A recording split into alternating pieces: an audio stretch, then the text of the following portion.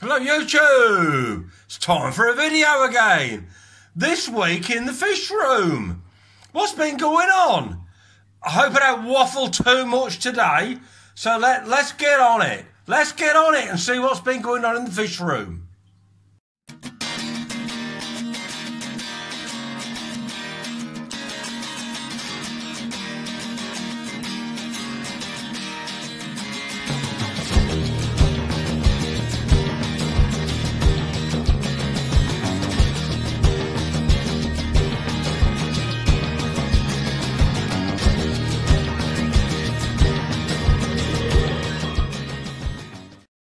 Right, with all this lockdown stuff going on, like I've had to move fish around last week, as people who watched my last video will probably know.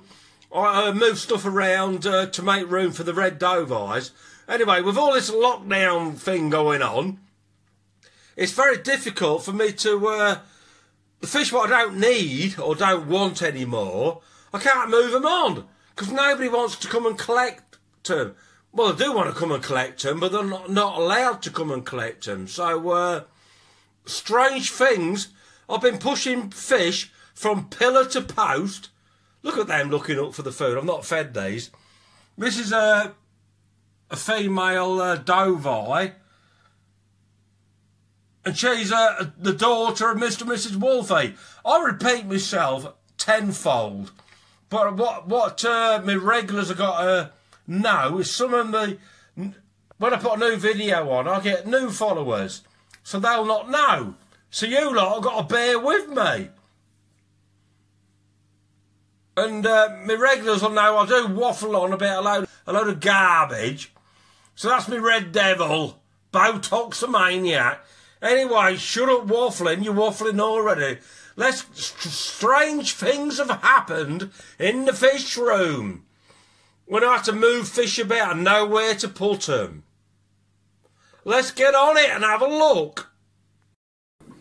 Right, remember on my video last week, I was saying, like, when I was moving the red dove eye, I was saying, well, where am I going to put all these fish? I've just got to, temporarily, I need to sell some fish, but temporarily, I'll just put them anywhere until this isolation lockdown thing lifts. So I just this is supposed to be my red Tiger Moto grow out tank, and I put these. There was already one carpenter's in here. I put another one in, thinking, well, that ain't gonna survive. But what's happened is they've paired up. But the trouble is, when two cichlids pair up like this, the shit hits the fan. They're looking a bit tatty.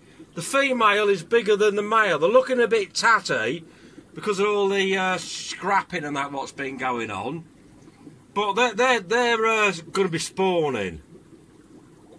They are going to be spawning. But the only expense I'm going to pay is me red Tiger Motos, which are the fish what I really wanted to grow because I've already got nice carpenters. Anyway, I'll sort this out as we go along. These will be spawning, but I've got to find a new home. Or either that, or I've got to move the... There's a female red Tiger Moto.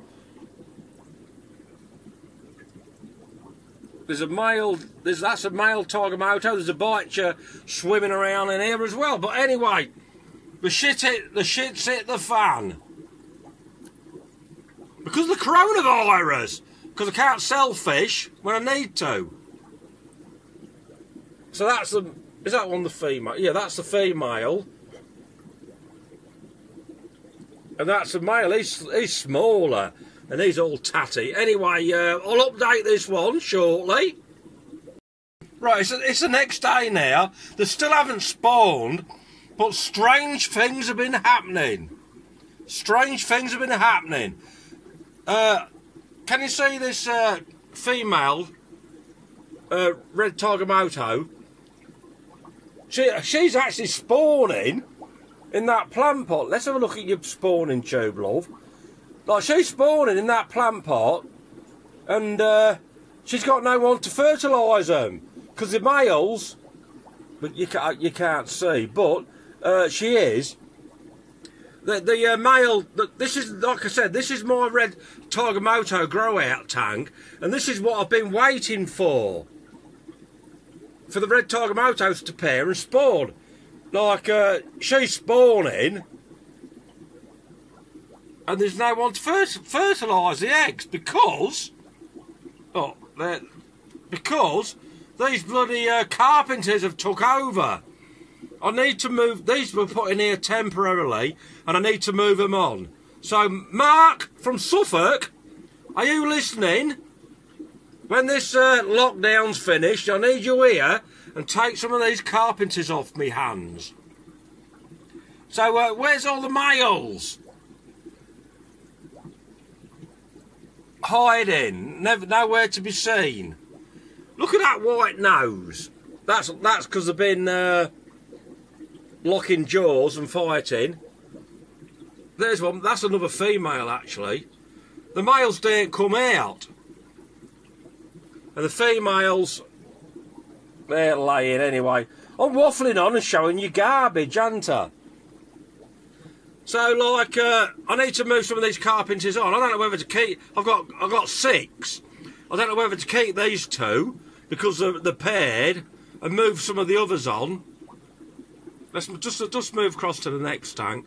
This is my favourite male at the moment. He's like about I bet he's like, he's got to be 9 or 10 inches now, but he ain't got a knuckle hump. I think it's because he's got no females with him. Or maybe he ought to keep a female, and he might grow a hump. Anyway, strange things always are happening in the fish room. Strange things always happening in the fish room. This red Tagamoto spawning, when I've been waiting for it for ages. Maybe it's hormones. Maybe she can smell the hormones of these getting frisky. So it triggered her off to spawn. Anyway, while we're talking about strange things happening, I'll show her what I think's another strange thing. Hang on, I'll be back. Put you on pause.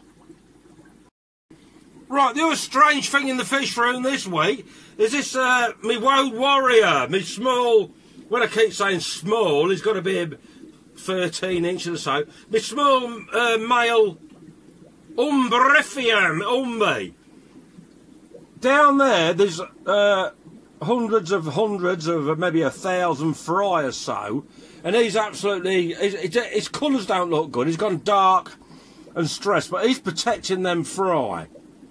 All the other fish I keep, the Central Americans, the female tends to fry.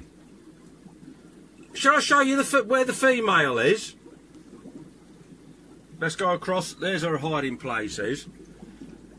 Look at her lips. He's been fighting. He don't let her come out. She wants to tend the fry, but he's taken over tending the fry.